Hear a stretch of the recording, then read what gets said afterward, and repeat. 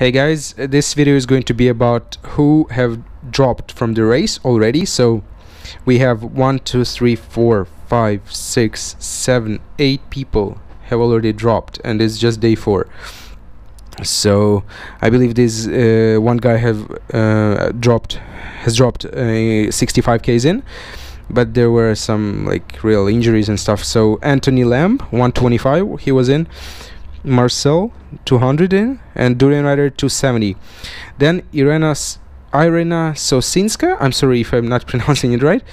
So she, as Mark said in his vlog, she was having lots of problems with her knees and her legs. She was barely walking, so I think she has dropped, even though her name is not crossed in the standings. So maybe she will actually continue riding, but she's like 614 and she's not riding, I think, for about more than 1 day now, so maybe she's having day off, I'm not sure. Jono Elliot 615 also dropped.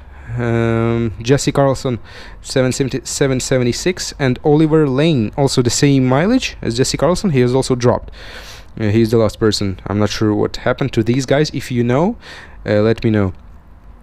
Probably the trauma or like injury or mental problems. I mean, it's really hard race. So yeah guys, from 70 riders I believe, 1, 2, 3, 4, like 7 dropped, and number 8 Irena Sosinska, I'm not sure, maybe she's going to continue.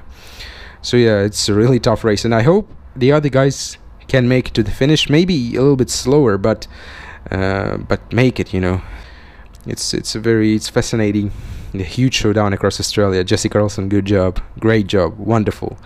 Thank you for this show, and I think it's the best race I'm witnessing in my life right now. I mean, I have ever witnessed in my life. So yeah guys, thank you, and I'll see you in the next video.